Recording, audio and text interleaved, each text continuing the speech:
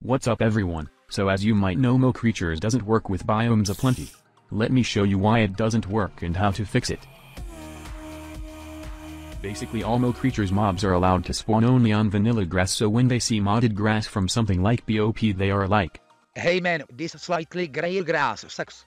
Well, let's not spawn on this thing.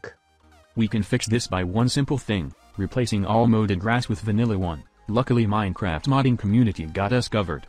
All we need to do is download WorldGen Block Replacer, link in the description. When you have downloaded this mod, put it in your mods folder like any other mod. Then you need to go to config folder and paste in my config file, which I edited so it replaces all the OP grass with vanilla one, link also in the description. Then just open Minecraft launcher and launch the game. I'm going to create copy of this world to show you that the fix worked. Now I'm going to teleport to the same location as before. As you can see, mobs from Mo Creatures are now spawning. Even hostile mobs at the night.